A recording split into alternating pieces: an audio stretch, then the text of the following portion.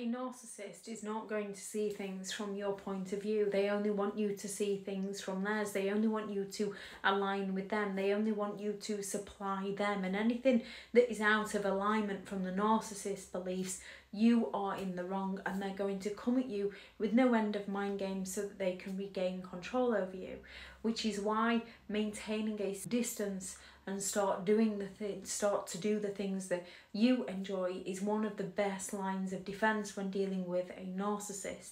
Establishing physical, psychological and emotional distance from the narcissistic individual so that you can safely engage in activities that bring you joy, that bring you fulfillment, reinforcing your independence and self-worth.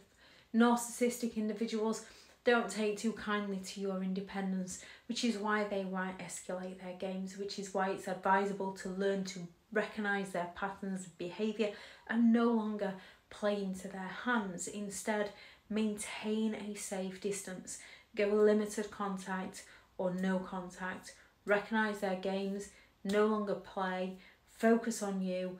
Don't inform them about what you're doing, because if you inform them of what you're doing, they will go all out to sabotage those things for you.